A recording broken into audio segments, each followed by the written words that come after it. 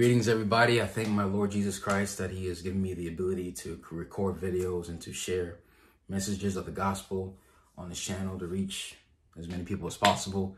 And I just pray that this video subject today will encourage you guys and also bless you and just point you to Jesus, that he can save your soul and he can deliver you from anything. Suicide and depression was something that I was going through severely last year.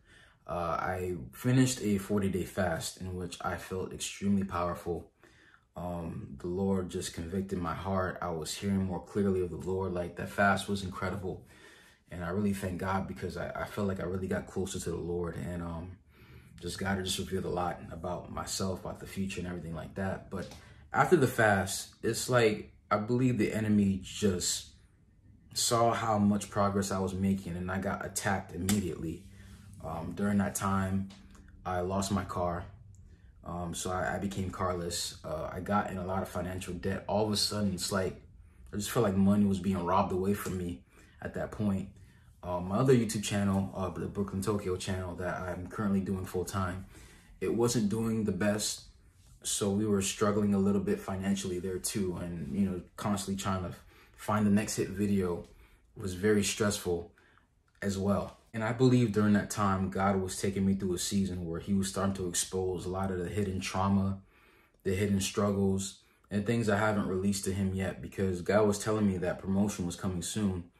But the very thing you want to be careful about as a Christian is that you don't get promoted before your time, because there could be a lot of things that God wants to deal with inside of you first before he gives you promotion, because it's better to deal with your past now than to deal with it later on when you have more responsibilities, more stuff going on, and it could be even a harder fight for deliverance, as we've seen many times there's Christians who have fell in sin because they haven't dealt with things that already before they got promoted. So I just believe in that time, God was allowing these attacks to just expose what was inside of me. And the biggest thing I dealt with in my life was rejection and abandonment. In my life, I've been rejected by my family. I've been rejected by friends. I've been abandoned by my family. Even I've been church hurt a lot. People in ministry or people in church, I've been definitely burned. People who gossip behind your back, people who talk crap about you, people who are don't ever seem there for you when you really need them. And a lot of these things I was carrying since I was a kid. I remember even when I first got saved in high school, it was a lonely time because it seemed like I was really the only one on fire for God. A lot of the Christians around me were very carnal, or they weren't at the level where I was spiritually, in which like I was just passionate about souls. I was passionate about preaching. I was just passionate about God. And a lot of times, even for Christians, if you're too passionate or too holy, as some would say, it ends up offending people, and people just don't like you for some reason. And I was also in a household which my family wasn't saved. I was the only born again believer in my household, and then from that, it's like, Satan uses even the closest people to you to try to get to you. And I remember there's a lot of spiritual attacks that came within my family from outside my family. And I'll probably go into details more in a different video, but let's just say, like, I've been rejected a lot. I've been abandoned a lot. And even from not growing up with my father, I felt rejected by not having a father in my life. And even when I became an adult around 23, 24, I really started noticing the ramifications of not having a male figure to really show me how to be a man. And there's a lot of times where, like, it's not until now where I haven't had the best relationship with my father. And every time he would get in contact with me, it was like, it was complaining like why I never call him, whatever. And in my mind, I'm like, you're my dad. You're supposed to be the one calling me. So there was a lot with that too. I had a lot of resentment towards him and towards my family as well. But I thank God that he's healed my heart, and I've learned to forgive and just release them, because it wasn't doing me any good. And one thing about rejection is that you end up rejecting yourself. And people who deal with rejection, abandonment, they tend to try to find something to validate their existence. That's why a lot of people will try to find validation in the opposite sex. Men who've been rejected, they end up being very addicted to pornography or sex, or trying to get approval from women. For women, it's the same thing, trying to get approval from men, especially if you didn't grow up with a father as a girl as well. And from that, I really wanted to be successful, because to me, to validate my existence, to prove that I'm worth something. I wanted to be very successful. I wanted to be someone influential. And I believe that was a calling on God already in my life, but I kind of perverted it in which I wanted to say, hey, look at you guys. I became this big person and you rejected me.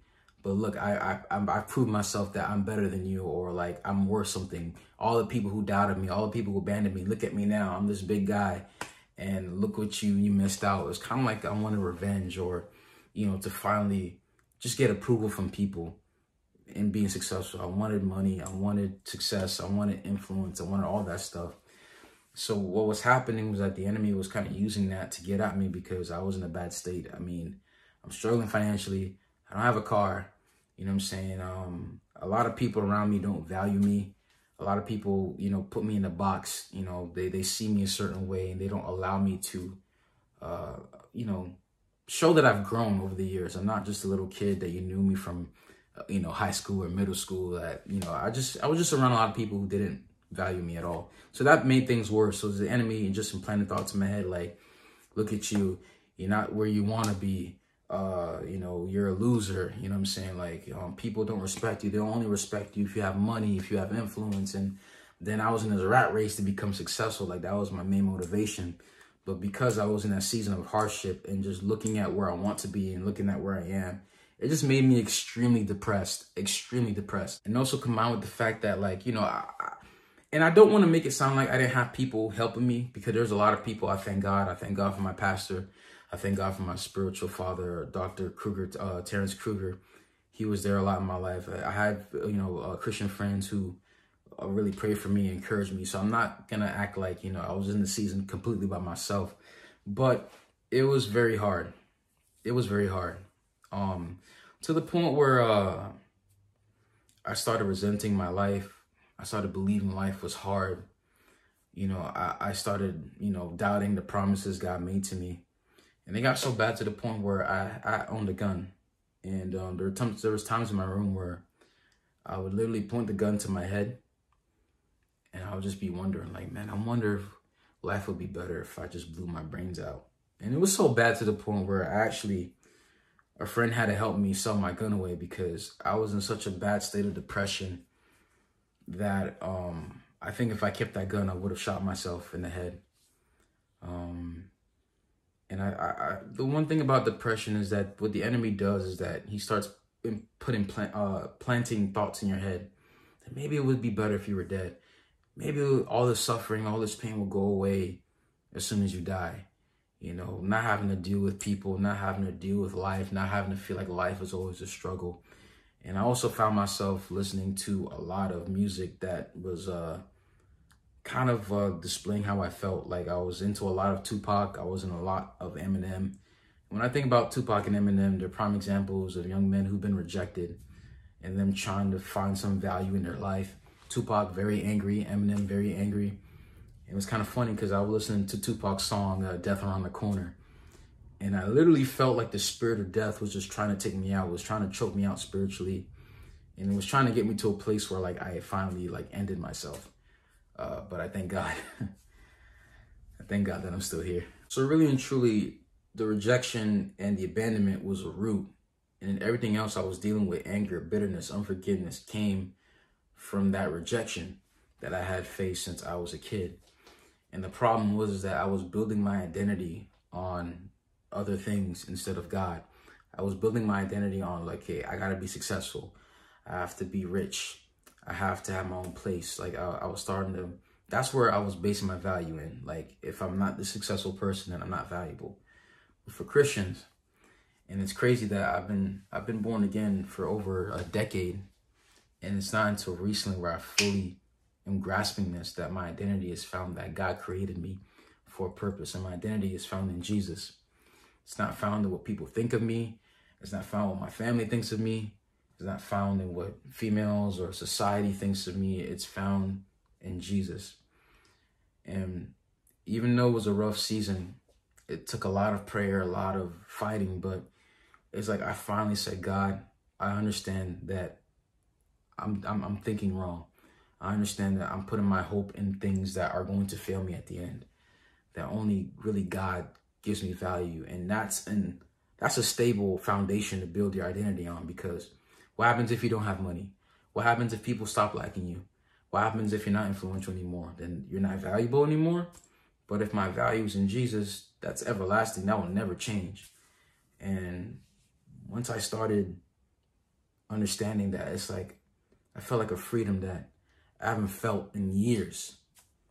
I'm talking about years, because I was in bondage for a very long time. And to me, as a creative person, I recognize a lot of people in the industry, a lot of people in entertainment. There are people who've been rejected too. I look at people like Will Smith. I look at people like Jay-Z, you know, and Eminem, Tupac, like I mentioned. I was listening to J. Cole, Kanye West. A lot of these young, you know, these people have been rejected. And they're just trying to find a way to find value in their lives by being successful, by being this rich person.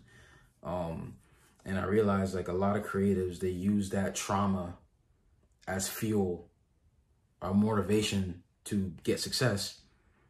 And I'll probably make a video on that too, but I was recognized, like, yeah, trauma can motivate you, but the problem is, even if you get what you desire, you're still a broken person inside. And if we know clearly that just having money and fame doesn't heal your heart. If that was the case, then there would be no rich person that would commit suicide, but we know rich people commit suicide all the time. And another tip that I started recognizing was that you are what you think. If you're always meditating on how horrible your life is, things always seem to be going wrong.